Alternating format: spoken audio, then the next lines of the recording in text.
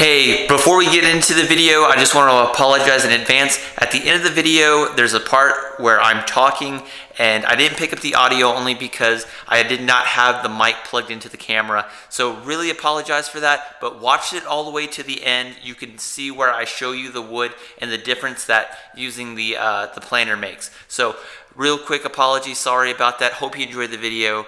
Watch it to the end.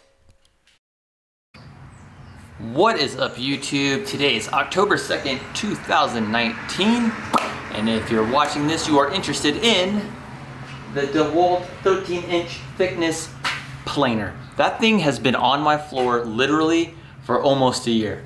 I bought it a year ago. I have not taken it out of the box. I have built the stand that it's currently sitting on like over almost a year ago.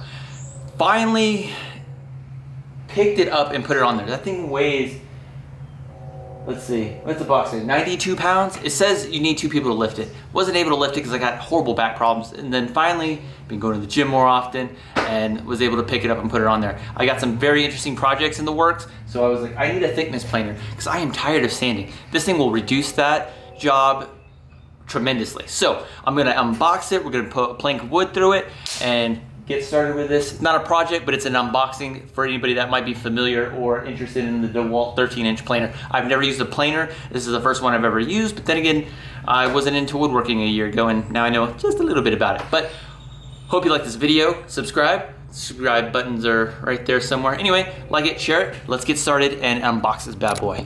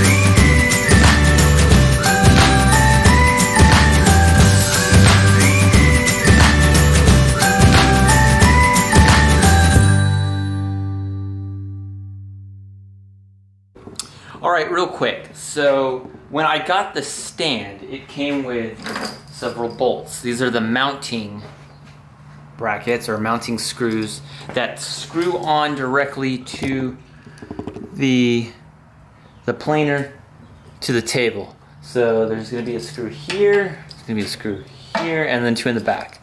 So let's get those screwed in, lined up, and we'll go from there. Alright, hang tight.